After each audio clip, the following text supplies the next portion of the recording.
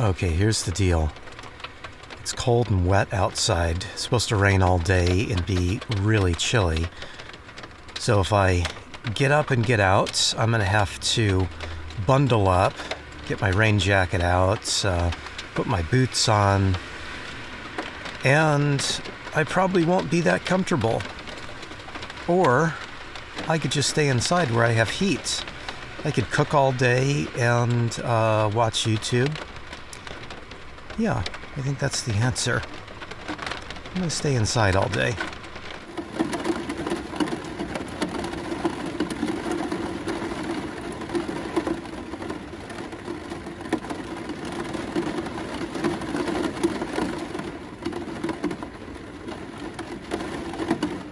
Okay, first things first, I'm gonna take a quick bath. I'll spare you the close-up details. This is all you get.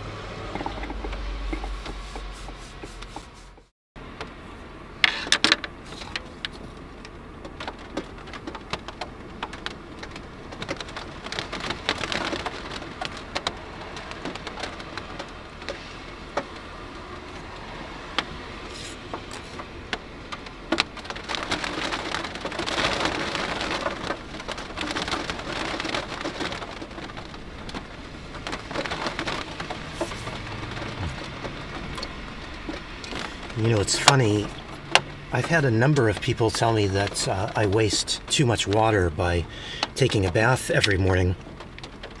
But I'm only using about a quart of water. I mean, you saw how much I was using there. I don't even think I used a quart this morning. It's just odd to me that people would tell me that. I would think that walking around stinky is not a good, desirable thing, and trying to, at least giving the effort to stay clean and not smelly would be definitely worth a quart of water.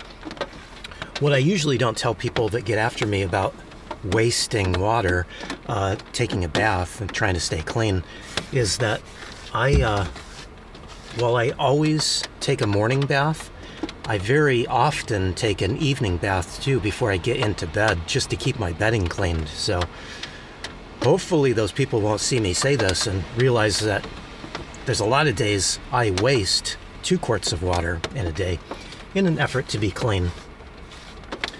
Let's hope they don't know that.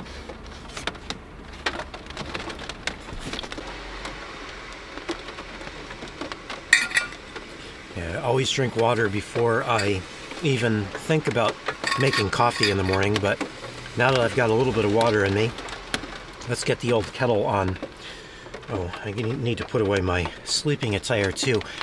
I bought this, what a lot of people call a beanie. I call it toque because that's the proper name for these, but whatever you call it, a hat maybe, if that's better. I bought this thing just for sleeping, and I keep it right above me because if I wake up in the night and it's a little cold and I feel that cold in my head, I don't have to turn the lights on. I can just grab it and put it on. So I try to keep it in the same place always. It's really nice. It's all merino wool, and you might recognize the little logo there. I've been wearing this sweater from the same company. Smart Wool is the company. They make really good wool stuff, and I've just found wool to be a fantastic thing for my situation, and where I can't always turn my heat on and I can't always be in a temperature controlled environment. So it's nice just to have wool stuff that I know is temperature regulating and really warm. That hat, same with the sweater, are really thin, but they're really warm. And if I do get a little warm in the night, I don't roast in them. I don't sleep in the sweater, but I do sleep in that hat. Let's call it a hat, even though it is called a toque. Sounds like the rain is starting to come down a little bit heavier. It's been like this all night last night. It would come down heavy and then it would let up a little bit. The one difference this morning is traffic is a little crazy outside. It was super quiet at night, hardly any traffic. I might have to just move from this spot, find another street to park on. Might be a little quieter without so many zooming by cars. Let's get the kettle on first, though. Make some coffee.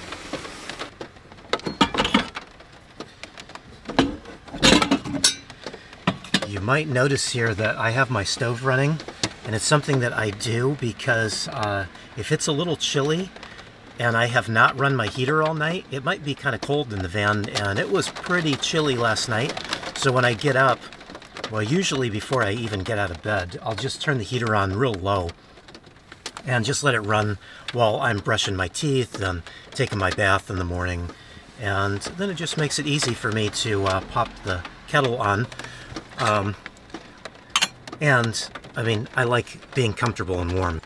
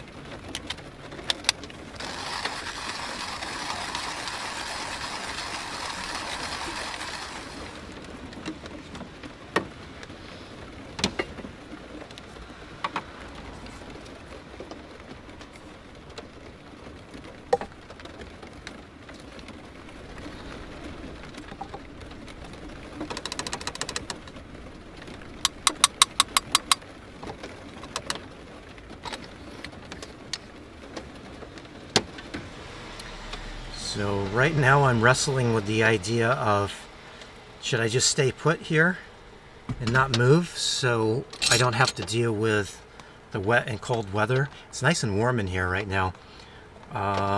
Or is the constant flow of traffic, especially the zoomy traffic that's going by, is that going to bug me enough to make me want to move?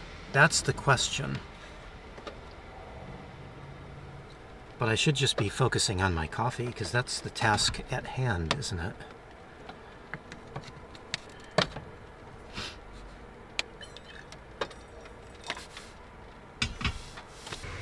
Well, I think the traffic's gonna bug me, so I'm gonna finish making my coffee here, put the stuff away, and I don't have a lot to put away. Just get into drive mode here and drive just around the block. I think I can go just right around the block and find a quieter place to park.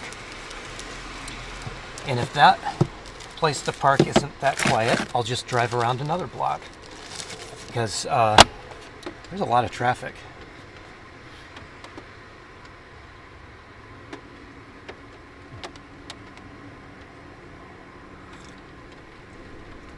Oh yeah.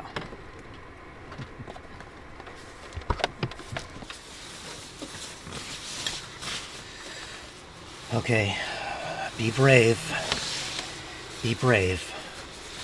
You can do this.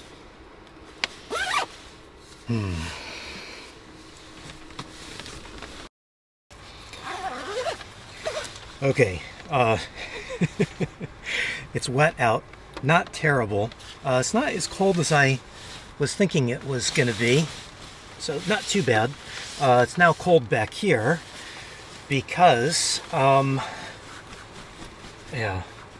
this jacket is not really made to get too wet. I'm kind of at the limit here on this one. A minute or two longer and it would have soaked through and got the down wet, which is not so great. Anyway, I was hoping I was going to go just around the block and find a parking spot. That didn't work out. Pretty jammed up for parking where I am at the moment. So I found a park, little city park. Hardly anybody here. It's not very peaceful because there is a freeway right close by. I didn't realize that when I noticed it on Google Maps at first, but anyway, Yeah, so this is better than the other spot because at least I don't have people zooming by. But I need to warm up again. So, breakfast time. So I think for breakfast here, I'm going to do something I haven't done for quite some time, which is oatmeal. I'm going to make some oatmeal. I was eating oatmeal every day for a couple of years, and then I got tired of it. But I think it'll work today because it'll kind of warm me up. Get my stove going, that'll warm up the space. So it's all good, I think. Oh, and I believe I have a little maple syrup left in my fridge here. That'll make this a little extra special.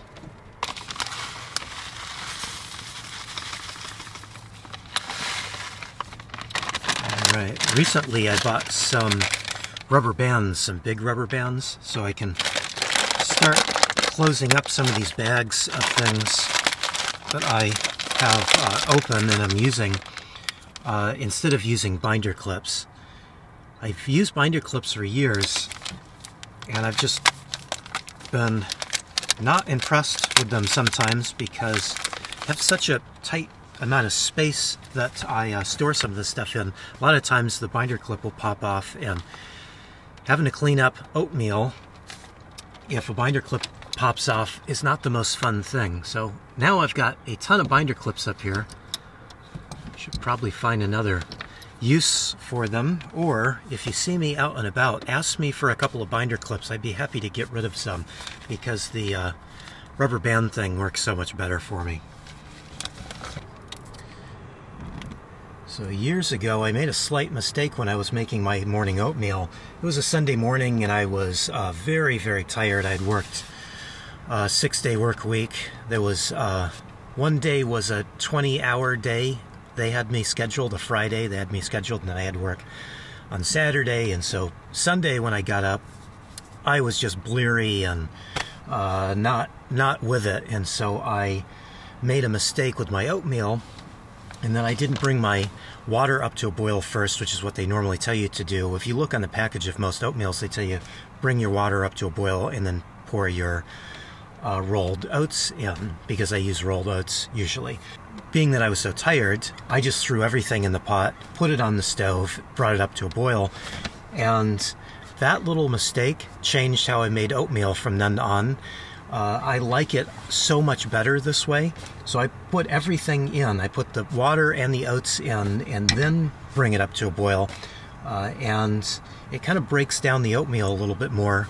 It makes a little more of a mush, so you don't have those little separate flakes of rolled oats, which if you like that, of course you need to follow the package instructions, but I kind of like it this way better. So I've been doing it like this ever since. So maybe being overworked and tired sometimes has some benefits.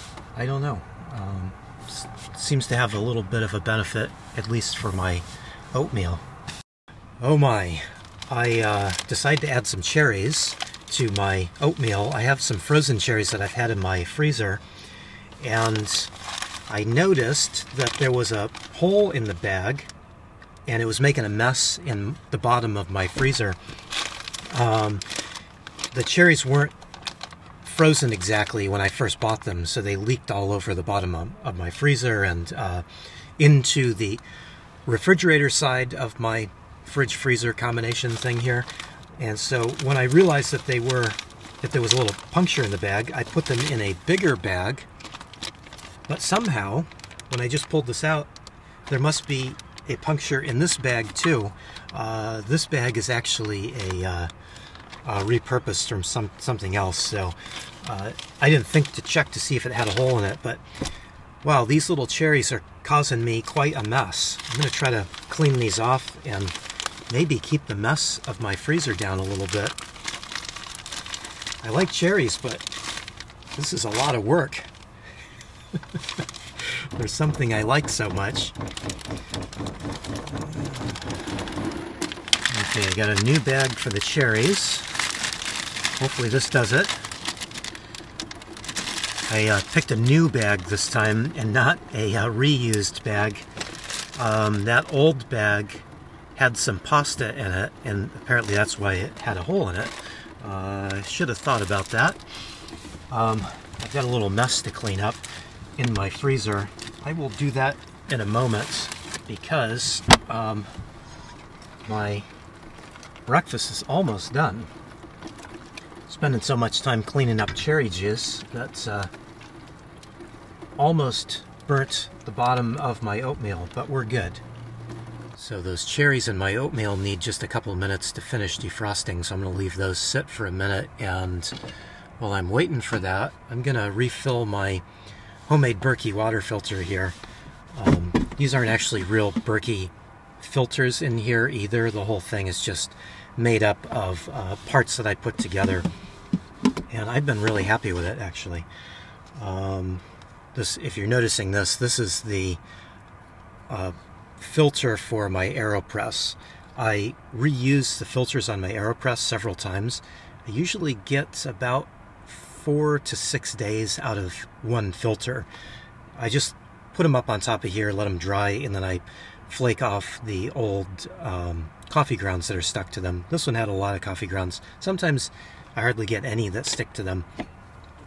But that's just a little way that I kind of save a little bit of money.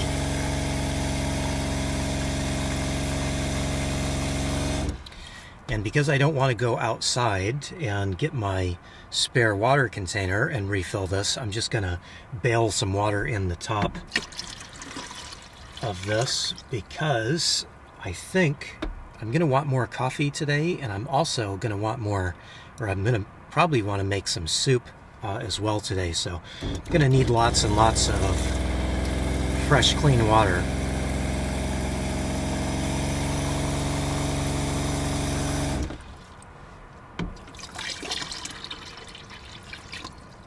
Okay, I think my oatmeal is ready to be finished off. I'm going to add a little cinnamon here and just a little bit of maple syrup. I know I've got some sweetness from those cherries, but I like a little bit of sweet in my oatmeal, and I might as well use the maple syrup since I've got it. I thought I had some pecans, but I can't find them, so this will be it.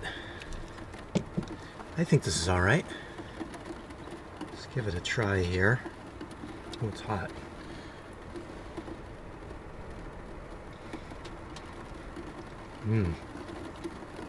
Yeah, maple syrup and oatmeal is just the best.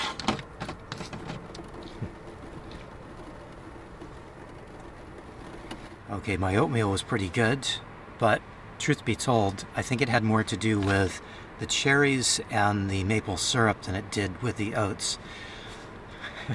Just being honest there. But I need to turn my attention now to lunch, and I'm thinking soup is the best idea for a nice cold wet day like today. So I looked through my pantry area, and I think I'm going to go with the soup mix that I have from Bob's Red Mill, just because I've already opened it and I should probably just continue on eating it. I've got some lentils and things too that would cook a little faster than this would, but like I said, since it's open, I should probably just continue eating this. It cooks very, very slow, so what I've learned in the past is to pour some in a pan, and since I've just washed my oatmeal pan from earlier, I'm just going to put it in that. I'll cover it with water, put it on my stove, bring it to a boil, and then I'll just let it sit for a bit, you know, whenever I'm starting to think I should get dinner started, or lunch started. Probably both. It's probably going to be breakfast, or lunch and dinner here. I'll make a bunch of it. And then I'll put it on the stove and finish cooking it. Just saves a little bit of gas that way. Anything helps when it comes to cooking with propane, because that's what I'm using is propane, and so if I can cut down on having to go and buy it, that's what I try to do.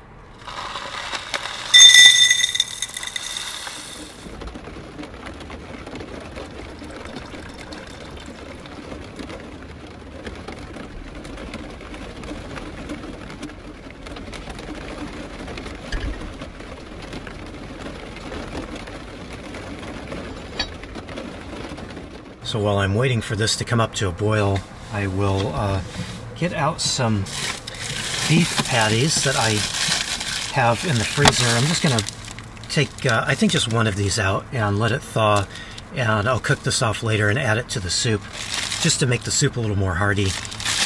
This is probably a good time, too, to clean out that cherry juice, because it's a mess down here. Okay, I got the food out of the freezer. Look at this. You know, I try to reuse plastic bags to be frugal, but not terribly frugal this time, because I'm going to use a ton of paper towels to clean this up. If I were near laundry day, I would just clean it up with towels, but I don't need to do laundry for a while, so paper towels it is, unfortunately. Okay, that wasn't too bad. I got most of it cleaned up.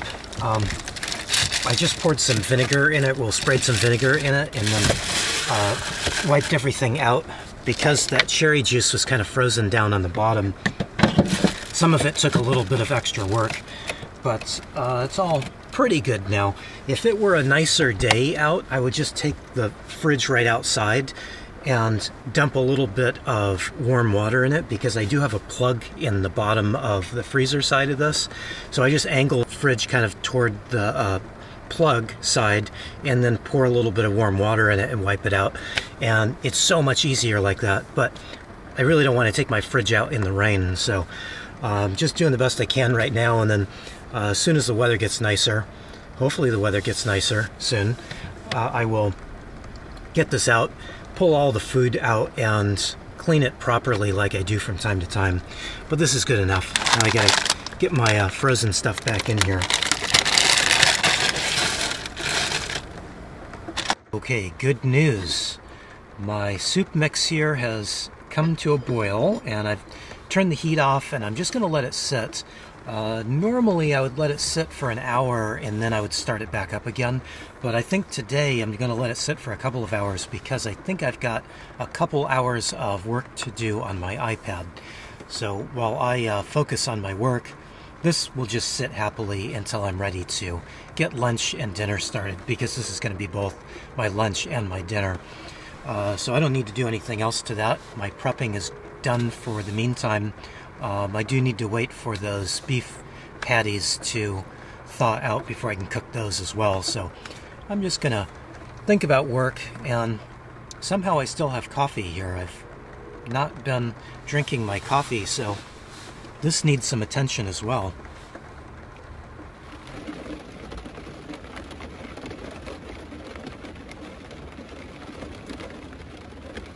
I'm having a little snack of yogurt. I don't know if I've had this brand before, Wallaby.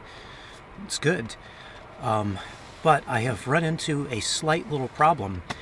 Now that I am just sitting here, not moving around, and my stove isn't on, it's getting kind of chilly. And I'm thinking I might want to turn my heater on, but I might need to run the heat tonight because it's supposed to be pretty cold tonight. So I don't really want to waste the propane, but I think maybe I'll just put my sweater on. Maybe I should make another cup of coffee too. It's probably time for that. I'm not done with my work on my iPad. I've been messing around and not focused on things, so that's okay today because I just would rather stay inside. As chilly as it is in here, it's much warmer in here than it is outside. And of course it's nice and dry in here, so I'm content just to stay inside. Maybe another cup of coffee. I'll finish my yogurt first. And then back to work, of course. Well, my jacket is definitely helping with the cold, but my feet are still cold, so I found my slippers. These are not the greatest slippers because they don't like to stay on my feet very well. They're not the best design, but they are fairly warm, and I definitely need them today because it's chilly.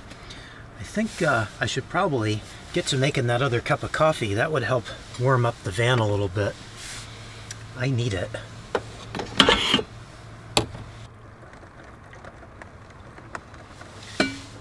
Okay, coffee has been achieved. I always want to just drink this straight away as soon as I make it.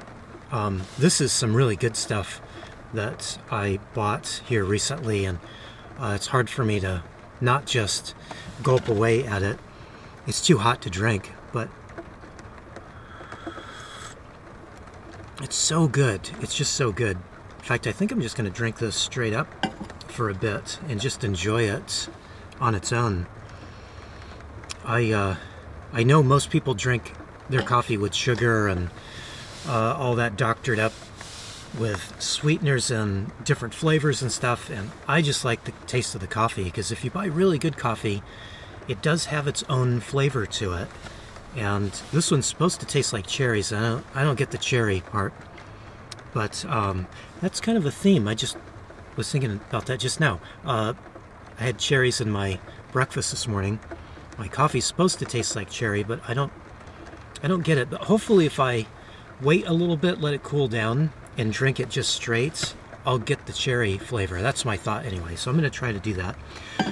I also need to get on lunch, so I'm going to put the soup mix back on,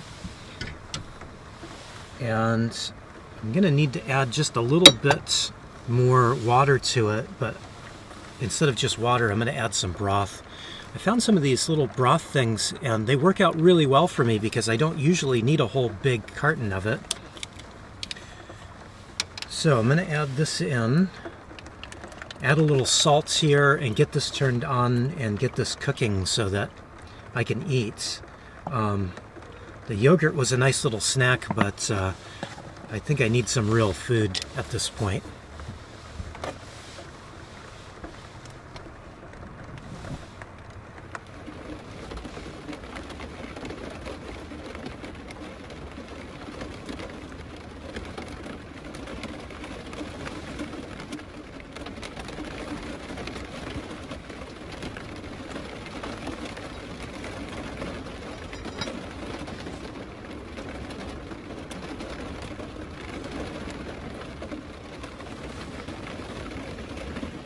Okay, soup is on. I've got fresh coffee. Now, back to work. Okay, good news. I think the soup is cooked, so I can get this off the heat, and carefully here, I'm just going to set this aside. And I pulled out a couple of hamburger patties, so I'm going to cook them both off just because I thought it'd be more efficient to cook two of them off. I think I can get two in my pan. I have kind of a small pan here, but I think I can get two in here. And one will be for today, the other will be for tomorrow. Efficiency, you know, is the way to go, I think.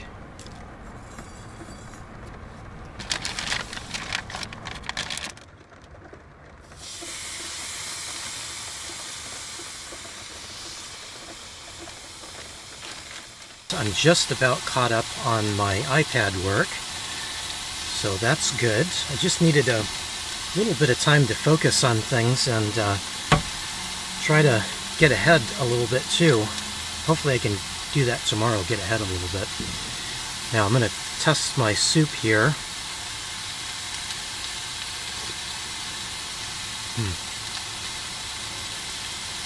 It's cooked well and seasoned well.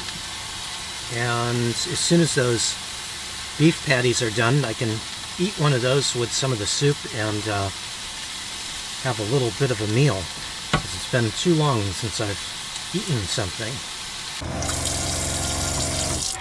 So this is a carbon steel pan that I have, and if there's one thing that I've learned on using this over the last few months that I've owned it, is you got to get it clean as soon as you stop cooking. While it's still hot, if you just give it a little scrub with some water, it's usually all it needs. If it were something that didn't get stuck at all to the pan, sometimes I just wipe it out with a towel and move on. But since I'm cooking those beef patties, I need to make sure I give it a really good scrub. So I have one of these little coconut core brushes, and it does a pretty good job because it's nice and stiff. And because it's a natural fiber, I don't have to worry about this melting at all. So it's kind of perfect for working on this. I also have a stainless steel chainmail scrubber, and I wasn't sure about this, but I bought one of these because every once in a while I'll just take and scrub out the pan a little bit heavier. So if I'm not watching the heat quite so well, sometimes I get some oil that kind of builds up along the sides, which you can see that here on this one. I've got some oil buildup on the sides. And so to remove that, I was using a little green scrubbing pad, Scotch-Brite pad, some people call them. And I didn't want to have to keep buying those things, so I invested in one of these. I think it was $6 or $7. It's all stainless steel, and I don't know how they do it because the little rings don't have any sharp bits on them.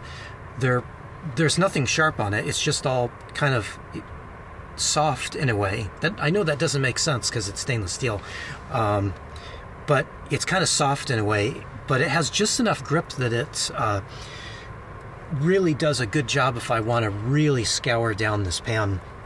I don't use it all the time, but I definitely like it because since I got this, I don't have to buy those scrubby pads anymore. So it's good for that. But most of the time I just use this little coconut coir scrubby and then give this a rinse, and see that did a pretty good job of this. I'll usually come back and just add a little bit of oil to this and just wipe it out quickly. If I was doing something that maybe damaged the finish on this, because it is carbon steel, so it's a lot like a cast iron pan, in that you need to keep the finish of it up. So if I did damage the finish on this, I would just put a little bit of oil on it, put it back on the heat, and heat it up a little bit, and that keeps the finish really nice and good. I'm getting to the point where I'm going to need to kind of strip this one down and re-season it, so that'll be in the next few days I do that. I'll probably share that once I get around to that, because people keep asking me. I would say though, if you have stayed away from carbon steel pans because you were told that they're hard to deal with and that they have a lot of work and a lot of upkeep, that's really not true. You don't really need to do much to them to keep them basically non-stick. I mean, they're not like a Teflon pan, but they are pretty well non-stick. I cooked eggs yesterday morning and they slid right out of the pan. I didn't have any stuck bits whatsoever. So I really like the pans. They're really easy to use, and they're really just simple to use. You don't have to do a whole lot to keep them working well, and I just like the fact that it's a once and forever pan. This pan is going to outlive me, I'm sure, by a long time, and that was the whole reason that I bought it. I just got tired of buying those non-stick pans once a year, sometimes 2 or 3 times a year. This has just been a fantastic kind of bomb-proof pan. And now it is dinner time. And dinner, of course, is going to be my soup that I made before and one of these beef patties. I cooked 2 off just because it's more efficient that way. I'll have the second one tomorrow with probably the other half of the soup. I've got quite a bit of soup left. What I did was I portioned off my meal right now into my bowl. I usually don't do this. I usually just eat out of my pan. But I need to cool this down as quickly as possible so I can put this away, get this in the fridge. And that was kind of the fastest way to do that. So I'm going to, boy, this is still hot. I'm going to eat my dinner here, and I think what I want to do is get back to work. I got quite a bit done earlier with my iPad work, so I think I'm going to, after my dinner, just go back to the iPad and see if I can get caught up on it today. You know, don't put it off. I was thinking maybe I'd get ahead tomorrow, but might as well just try to knock it all out today. So that's what I'm going to do. So we'll end this here, and This is kind of a strange one. I do want to just say that normally I don't hide away from bad weather. I do have a really good rain jacket. I've got waterproof boots. I've got lots of warm clothes, and if it's going to be cold, rainy out, I normally get out and do some walking, get out of the van. Not something I stay away from, but I just had so much work that was backed up that it was an excuse here today to just stay in the van so I can get caught up, which I have to do once in a while. Definitely will be getting out tomorrow. I don't care what the weather's like tomorrow. I'm going to get out tomorrow and do some walking.